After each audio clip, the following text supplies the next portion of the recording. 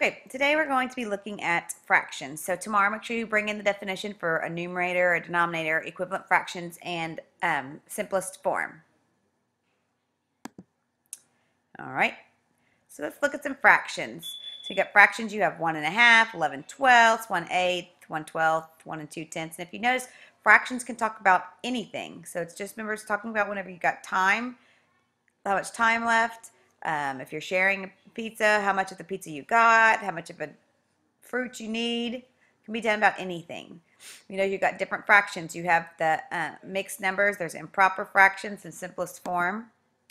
All right, so let's kind of break this down. So loosely talking, what's a fraction? So it's a quantity that cannot be represented by a whole number. So it's part of a number.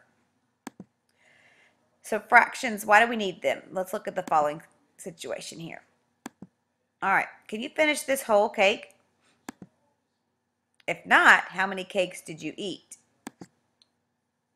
One is not the answer because the whole cake wasn't finished. So we need to find a different way to explain this. Because I didn't eat none either, so it wouldn't be 0 because I ate something. So that's what suggests that we need to find a different kind of number, a part of a number. So a fraction is an ordered pair of whole numbers. The first one is usually written on the top of the other, such as 1/2 or 3/4. So A over B.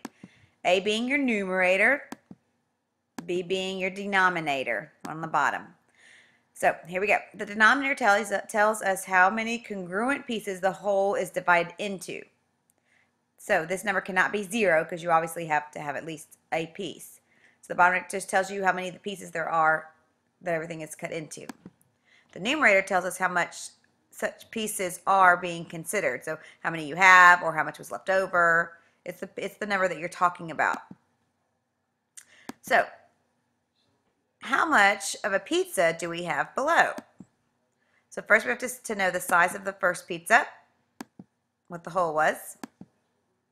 So we divide into eighths, and the congruent pieces will be, with your denominator being 8, your numerator would be 7 because it asks how much pizza do we have. So our fraction of the pizza would be 7/8 because I have 8 pieces that make me a whole pizza and there's 7 left.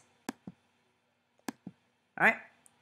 So when we're looking at fractions, we got to talk about what's equivalent fractions. So equivalent fractions is when a fraction can have many different appearances. These are called equivalent fractions, just like equivalent decimals. It's the same value.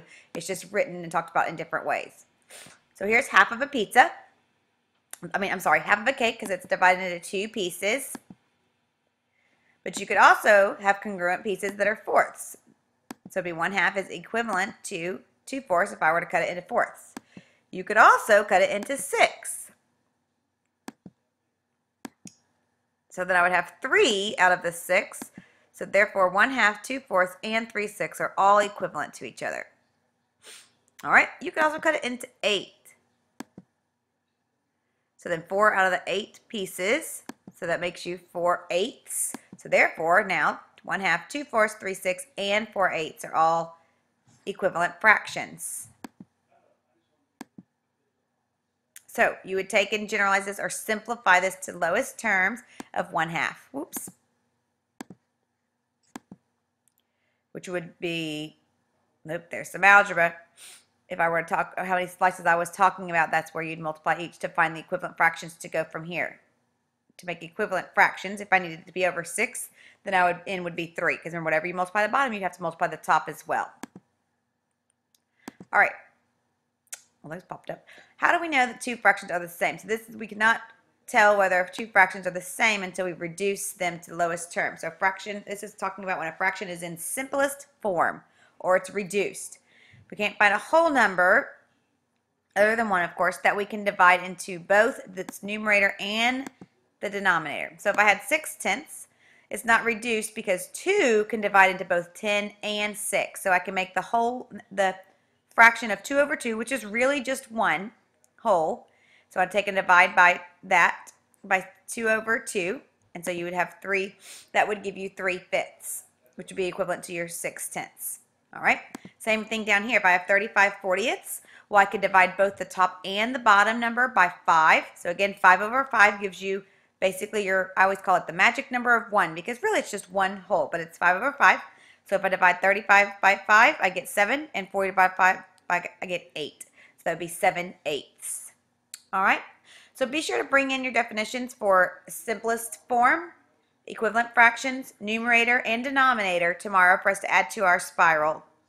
And we'll be looking at finding equivalent fractions, simplifying fractions, defining equivalent fractions some more in class. All right, see y'all tomorrow.